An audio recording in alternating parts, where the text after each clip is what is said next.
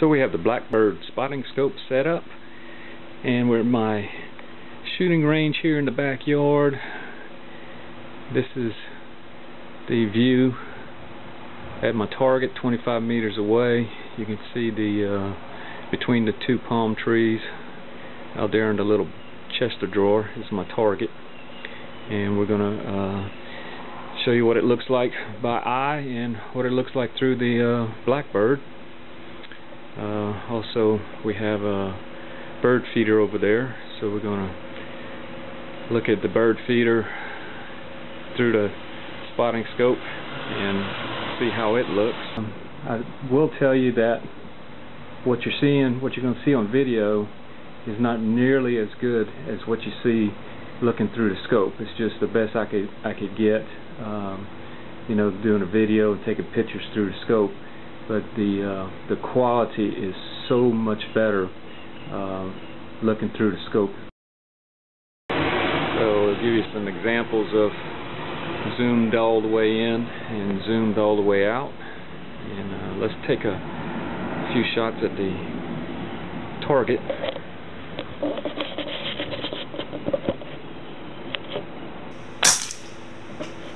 So that's the first shot. You can't see it by eye.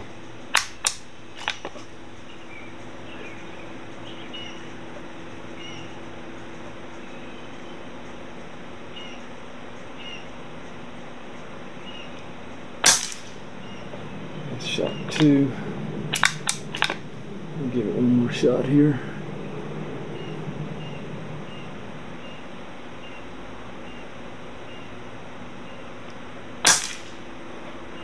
Alright, there you go.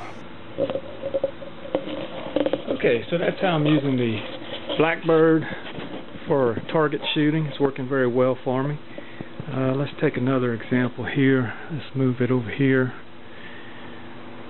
I got bird feeders up and bluebird boxes, and I like watching the birds and feeding the birds. And here you can see this bush here, and you can see this feeder, which is not too far away, but you can see it. And we'll show you the feeder zoomed in at 12x. And next we'll zoom in on the feeder at 36x. And oh, we're gonna get lucky. Here's a cardinal. And here's another zoomed in at 36x. We got lucky to see a little hummingbird. The hummingbirds are flying around today. Here you go, you can see some hummers. But that's my review of the Blackbird spotting scope. It's working very well for me. If you're looking for a powerful, lightweight spotting scope for any kind of outdoor activities, check out the Blackbird. Thanks for watching.